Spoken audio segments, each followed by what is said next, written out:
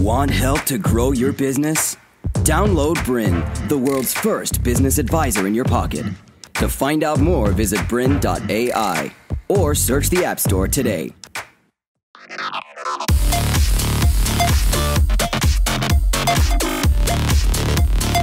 Hello and welcome to Teach Me Tech, which is the amazing place to be online to find out more about the latest in cloud technology and how you can actually set up and start to use some of the awesome tools. I'm Laurel Grey, and I'm joined by the fantastic Carl Taylor. He's here from the automation agency, and Carl is an automation expert, or just an expert, as I tell him pretty much every time I see him. Hello, the experts in the room.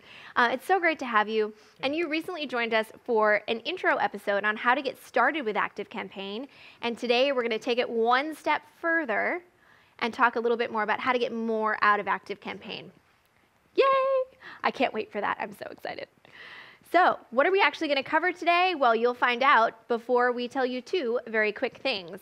The first thing is, please follow along. Grab your dog, grab your cat, grab your mobile device, a cup of coffee, your laptop, whatever you've got, get ready to follow along, because if you have already set up ActiveCampaign in your first episode, you'll be able to get so much more out of it here. The second thing is to please ask and share. So, any kind of social media, Instagram, Facebook, Twitter, or maybe even Google+, if you're so inclined, use the hashtag TeachMeTech, and we'll be able to respond to your comments and your feedback. So thank you for that in advance. All right, so what are we going to cover today? Well, first of all, we'll talk about what we covered off in the first episode on how to get started with ActiveCampaign, how to capture additional contacts and all the many ways that you can do that, how to set up a basic automation within ActiveCampaign, understanding then the CRM portion, which we did not cover at all in the first episode, and then how to set up a sales automation using that CRM data. Understanding reporting, so how can you read that information that you get after you've sent the campaign, and then some third-party integrations you may want to consider, as well as what's ahead for the future of ActiveCampaign. Ooh, I can't wait for that. And finally, some case studies and success stories. So, all right, let's get started. Basically, I just started with ActiveCampaign a couple of weeks ago with my business, so this has been awesome, learning so many different things. So let's get started. Essentially, what did we cover off in the first episode? Well, a lot of different things. Carl, can you give us a recap? Yeah, so, well, we created a trial ActiveCampaign account. So we created an account. We created our first list, that you need to have a list if you're going to be able to send broadcast emails. We then imported some contacts very quickly and easily. And then we created our first campaign and showed you how the email builder works and to get you to start sending that out. And we had a brief overview of automations and what they are and how you could use them. And we'll go a lot deeper in that today, though, I think. Absolutely. And even for someone who's used ActiveCampaign a little bit, such as myself, I got so much value out of that first episode and that information. So I can't wait to see what you're going to share today. Ooh. Now, next thing, capturing additional contacts. So we touched off on how to import your first contacts into ActiveCampaign, but there's so much more that you can do. Are you able to walk us through? Absolutely. So yeah, we can capture our existing contacts quite easily into ActiveCampaign through an import or manually adding them. But what if you want to put a form on your website? What if you want to capture people who come to your website, fill in a form, and get those leads into ActiveCampaign? So we do that by building a form in ActiveCampaign. So I'll show you that in just a second. Some other options are utilizing some integrations out there like Zapier, which can bring in when something happens in one tool, add them to ActiveCampaign or do something else in ActiveCampaign. An example of that might be a SurveyMonkey survey. You've sent someone the survey. If someone fills in that survey, you want to add them to ActiveCampaign. So there's other ways to capture additional contacts through integrations and through the form. So let's jump on the computer and show you how to build a form. Ooh, awesome. All right. Can't wait. So it's really simple. You can see here we're back on the dashboard, and there is a nice big menu button that says Form. So we're going to click on that. Awesome. And Carl, can you just clarify as well, when you say forms, you mean something that can be embedded into either a website, perhaps into social media? Can you clarify on what you mean with forms? Yeah, so there's a few different form options. What a form is basically a some fields that someone can personally fill in and click the submit button or register button or something like that, which then basically sends their information they've provided into ActiveCampaign. So it could be put on your website, it could be embedded as part of your social media as a Facebook page, and it can be linked to through multiple different ways. But yeah, it's a form that someone can fill in online, and when they hit submit, it sends them to ActiveCampaign. Okay. All right.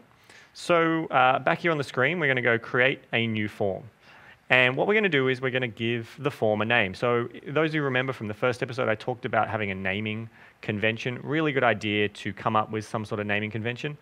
For me, let's say this one's going to go on a landing page for people to opt in. So I would typically use a naming convention like opt-in to tell me it's an opt-in form, and then give it a name. So maybe we'll call this a free report on Colin.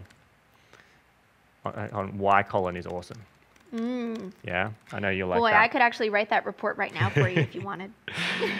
The next thing it's going to ask us is what type of form are you wanting to create? So ActiveCampaign in their form builder give you multiple different forms. Most of the time, all you're going to need is this inline form. This is the type of form that you're embedding onto a web page, or you might put like on the sidebar, or if a developer says, hey, I need your form code, they're really asking for an inline form. ActiveCampaign does allow you to have some other features like a floating bar, which basically means at the top of your website there can be a bar that kind of floats, and they can click on that to capture their details. There's a floating box. So you can see here the little box. That means over here there would be a box that people could opt in on, and then there's a modal. And what that means is it's a timed pop-up. When someone comes to your website, within maybe 30 seconds, if that's what you set it to, it would pop up and they would see it. So you get all that built in. You don't need third-party apps to use those functions. Wait a minute, wait. So you're saying that you don't even need, like, let's say I have a WordPress website. For the inline form, I would need to provide the code to my developer or put it in myself. But you're saying for the floating bar, the box, and the modal, it just does it automatically. Exactly. It just gives you the code that you put on your website, or you use the WordPress plugin, and it will add it to your site in exactly the same way. That is really cool. Okay, Yeah. I didn't know that. So no complex coding is needed. Not anymore. So we're just going to choose an inline form. And then what we can do is we can set actions. So what happens when someone fills in this form? So we can subscribe them to a list, which is pretty well always what you're going to want to do. So we've got our one list of nurture. We can then add another action. So we can subscribe them to a list. We could then add a tag. So we can now add a tag to that, and we're going to say opt-in free report on awesome Colin. Right? So now we've got a tag that we can track who has come through this form. We could segment them, or we can just track that easily. We can then also from here email results. So you might want to be receiving an email to you to say someone's filled in this form. Wow. And you can add all that. So you can just keep adding actions. This is awesome. Very easily, and you can create your form. So based on when people fill in this form, this is what will happen. Now, is this a relatively new feature? Yes, it Within is ActiveCampaign? within weeks. Ooh, great. And by the way, Colin is referring to Colin Firth. Yes. For those of you who were not watching the first episode, Yes. or do not know about my unhealthy obsession with Colin Firth. Yeah. So once we get into the form, you'll notice from those who were following along from the last episode that the form builder is very similar to the builder for the email campaigns. So you can move things around.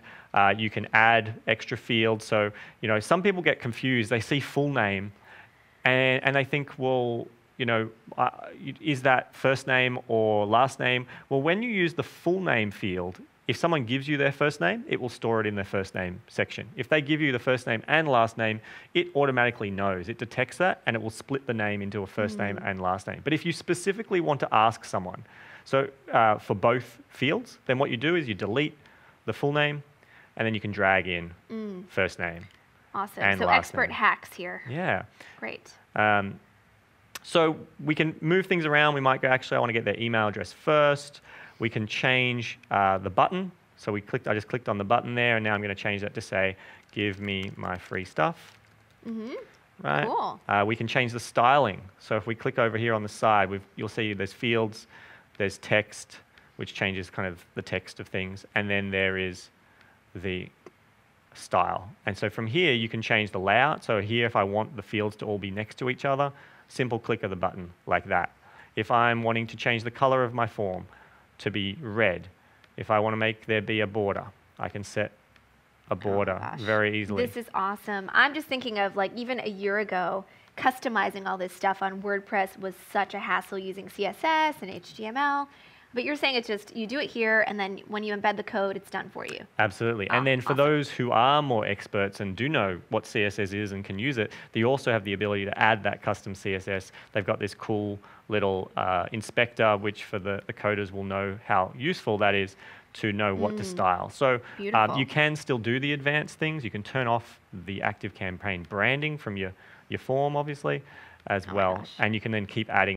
To continue enjoying this presentation, download BRiN, the world's first business advisor in your pocket. To find out more, visit BRiN.ai or search the App Store today.